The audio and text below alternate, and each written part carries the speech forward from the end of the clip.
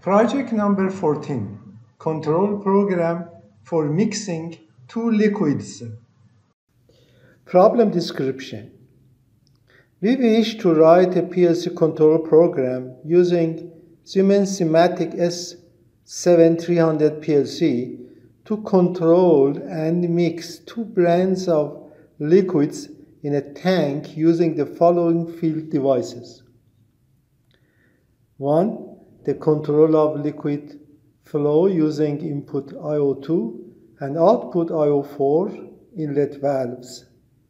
2. A stirrer motor I/O3. 3. Two modes of operation, automatic, manual mode. In manual mode, the inlet, outlet, and mixer valves are controlled by the first to the third push buttons, I/O2, I/O4, and I/O3, respectively. By pressing I/O3, the mixer is turned on, and by pressing it for the second time, the mixer is turned off. In automatic mode, by pressing the I/O2 push button, two inlet valves open simultaneously until sensor I/O point 0 detects the liquid level. Then the inlet valves are closed and the mixer will be activated for 5 seconds. At the end of 5 seconds, the mixer will turn off and the output valve will open.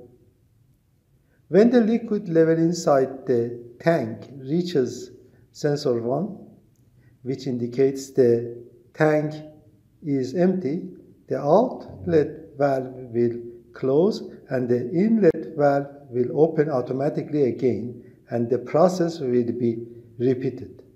To stop the process, the first push button or I0.2 must be pressed again. Note that the stop operation will take place at the end of the current process and before the start of the next process, opening of the inlet valves. Okay guys, here you see a system that has consisted of a HMI display device and a PLC that is on the bottom of it. And as you see, it shows a container. It has two level sensors, sensor 1 and sensor 2. It has a steering motor. It has outlet valve that is controlled by QO002. Two level sensors, I01 and I02, and two inlet valves that I can control by pushing I02, and it has two way of working, manual and automatic. When I push I05, it changes from manual to automatic. That's being said, when I push this part of the LCD, you see empty, that means this sensor is off. Now this sensor is off and you see the text empty, empty. So when I want to say the container is full, I put this on and this put on. That means container is still here, the liquid is still here. I can turn on and off these valves as I said. Right now it's off, right now it's on. I also turn this on and off. It's up now. Okay, now in manual mode, I can control any of these field devices manually. I can set these two valves off or on. I can set this motor to turn on or off. I can push these two sensors on right now, but off right now, also off right now. I can control this outlet valve by pushing I04. That's it. These are the functionality of this program in manual mode. I can push this I05 because this setting and resetting to manual or automatic, it's controlled by IO5, as is right here as well. See? All right. Now, in automatic mode, system right now is saying, okay, the container is empty, so I need to fill it up. So these two valves are pouring the water or liquids. So I come turn this on. That means the liquid level is still here. So this push this to set it on. So you see automatically the steering motor is on, and now outlet valve is on. So the liquid is going out of the system.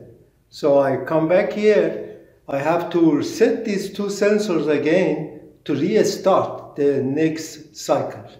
So I say, okay, this is full, and now the valve setting is on, so it's liquid is getting out. So I come here and set this off, means water is still here.